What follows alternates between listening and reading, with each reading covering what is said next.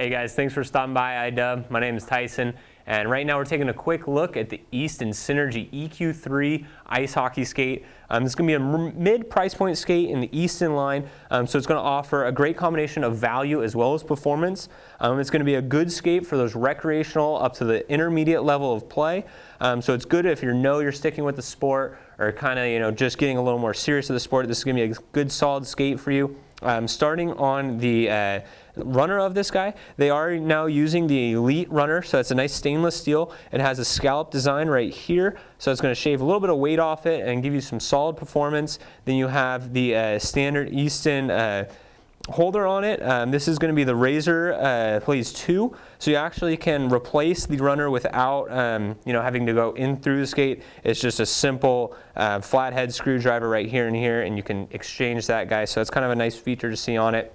As far as the outsole goes, this is a plastic outsole, has that rib down the center. It's going to offer a little bit more rigidity and support than the models below this, but it's not going to add very much weight to the skate, so it still has a lightweight feel.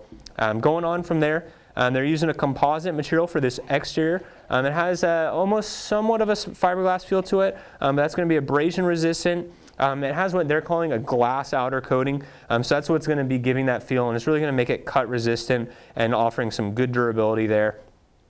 These little pieces right here, this is actually a synthetic material, so it's not your composite, which you will see on the upper lines, but on this one it's just a print, but it still gives it a nice look to the skate. And then as we go ahead and look at the tongue on it, they're using a traditional tongue again. That's a black felt stitched right down the center to offer a nice traditional fit. And then you do have right here a little bit of foam to give you a little bit of lace bite. So that's or lace bite guard. So that's a nice feature there as well.